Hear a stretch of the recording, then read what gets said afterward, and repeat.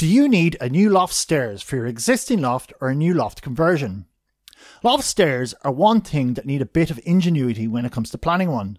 And it doesn't matter if it's just for a loft for storage or a loft conversion stairs. And this is because they can ruin the footprint of the floor below your loft. In this video, we're going to share to you what we consider to be 11 great options for you to consider. After you go through this video, your brain will be exploding with loft stairs ideas. So loft stairs number 1 is behind the storage unit stairs. Okay, I admit we are starting with a mezzanine floor rather than a loft conversion, but it's the design concept I want to highlight. This one is in an apartment, and if you look at the first photo, the stairs is invisible. However, when we peer around the back of that storage unit, there it is, nicely hidden away. Is there somewhere on your floor that you can hide away the loft stairs? Loft stairs number 2, do you use your loft just for storage? If you're only using your loft space for storage, then a simple loft ladder will be ideal for you.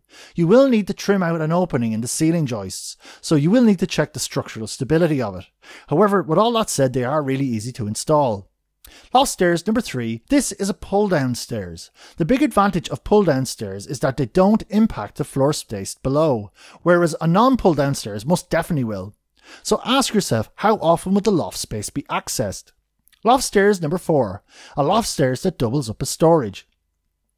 I really like this one. The stair steps are also storage drawers for clothes and whatever you might want to chuck in there. I'm a big fan of things having multiple uses in a home, and this is one great example of that. Could you use something like this for your loft? Loft stairs number 5, a self-assembly stairs. This one is an off-the-shelf stairs called a Gamia Mini Plus Space Saver staircase. This is one that can be assembled yourself. It also looks quite cool, so it has a nice finish to it. Loft stairs number 6 is the amazing spiral staircase. One type of loft stairs we haven't looked at yet is the spiral staircase, and we've got a beauty here. This loft conversion stairs has actually been made out of copper, and the colour of the metal works brilliantly with the lighting. So the question here are what materials would work well in your home outside the normal timber stairs? And what lighting could you incorporate to really show it off? Loft stairs number 7, the mid-terrace spiral stairs. Following along from the previous spiral stairs, this one is for a Victorian mid-terraced house.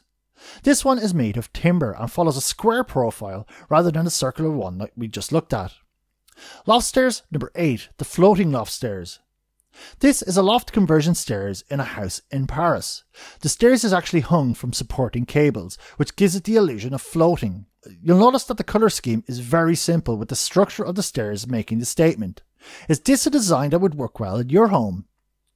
Loft stairs number 9, the space saver stairs.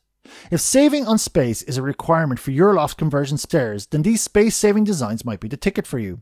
Granted, they won't win any design awards, but they represent an inexpensive way on saving space with your loft stairs. Loft stairs number 10, the side storage stairs.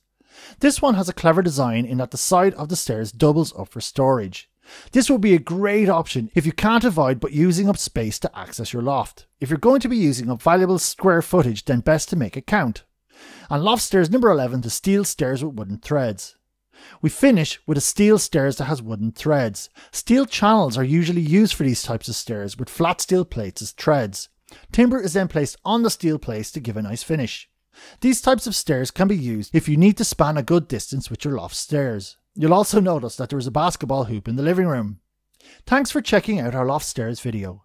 For a lot more information like this, please visit bespokehomedesign.com or click on some of the links provided below.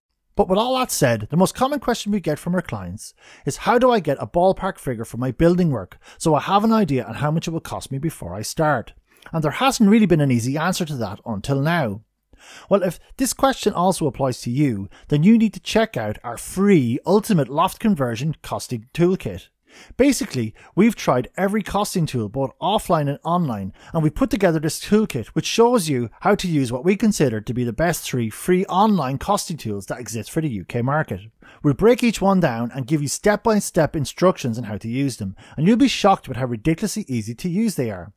We'll also show you what info you need to fill them out, and how to get this info if you don't have it. Again, it's all really simple to do. This is the best resource on the big bad interwebs for getting a pretty good ball figure for your loft conversion. And the best part is that you can do this all online. There's no calling anyone or booking an appointment or being hounded by salespeople.